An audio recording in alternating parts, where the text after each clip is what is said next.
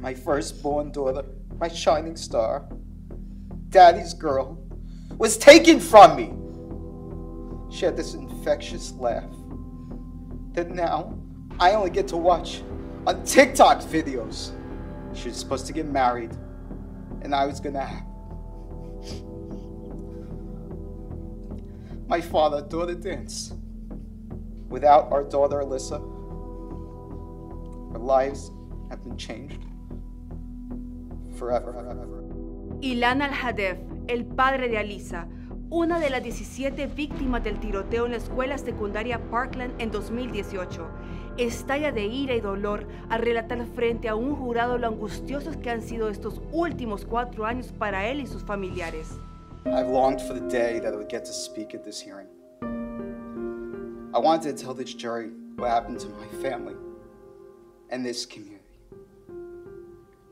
I wanted to tell you what happened to my Alyssa.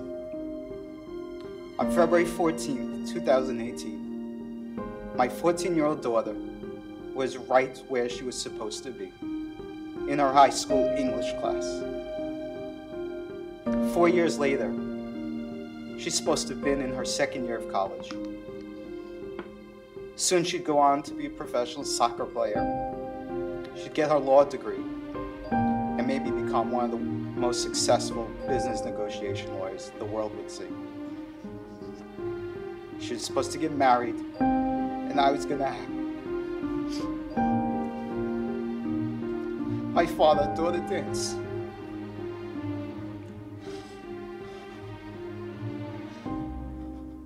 She would have had a beautiful family, 4 kids, live in a gorgeous house, a beach house on the side. All those plans came to an end with Alyssa's murder. Alyssa's murder impacted so many people in so many ways. After Alyssa's death, my father was never the same. He passed away a year later. My elderly mother, she lost her granddaughter and struggles to find happiness in her life. Then there's my father-in-law, who always said Alyssa could do no wrong. They had a very special bond, one that you love to see between grandparents and grandchildren. But this was broken only by Alyssa's murder. Alyssa was the captain of her soccer team and the center of all her friends. She lifted them up. She helped them study. She was the shoulder to cry on, and she was the ear to listen. No matter what her friends needed, she was there for them. Most of all, she had this infectious laugh that now I only get to watch on TikTok videos. Then there are Alyssa's brothers. One was too young to comprehend, but asked to go to the cemetery to see his sister from time to time. This is not normal. For the older one, I feel like Alyssa was his best friend. He looked up to her in so many ways. The night of the tragedy, he stayed up the whole night, calling me every hour, asking me if we had found her yet, and I didn't have the heart to tell him on the phone that his sister was murdered.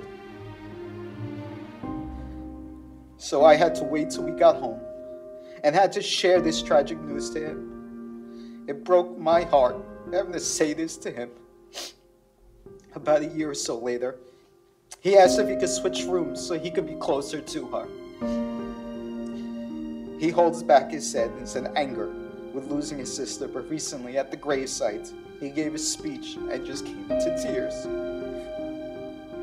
This is not normal for young boys growing up. They should not know of such sorrow, such loss and tragedy. My wife, the mother of our children, lost her firstborn daughter. She gives talks about how it was like someone ripping out her heart and stabbing it. She fights every single day to keep Alyssa's name alive. She occasionally sprays Alyssa's perfume just to try and smell her.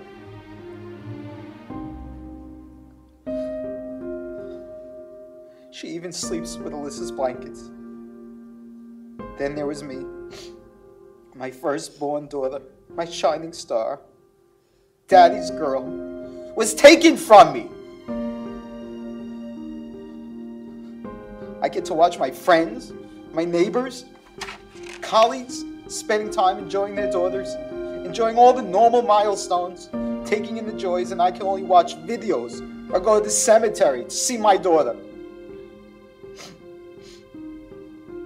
It was 4 years ago to everyone, but to me it was yesterday. Alyssa will always be 14, and I will always be at the point in life with her. All I know is a piece of my heart was not just cut out, but it was ripped out of my damn chest. Inside, I burned like a damn inferno. It took me so long to be able to feel empathy again, and this prevented me from doing what I'm good at, which is caring for patients.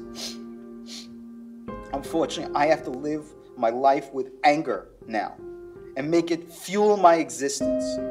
While the world gets to move on with their lives, we don't have that luxury. Missing our daughter every single day. No parent is supposed to have this grief. Without our daughter Alyssa, our lives have been changed forever. El padre de Alyssa dio su desgarrador testimonio durante el juicio contra Nicholas Cruz, quien en 2018 abrió fuego en la escuela secundaria Marjorie Stoneman Douglas en Parkland, asesinando a 17 personas. Nicholas Cruz se declaró culpable de los asesinatos y será el jurado quien decidirá si lo condena a cadena perpetua o a pena de muerte. Soy Carla Álvarez y esto es Notibomba.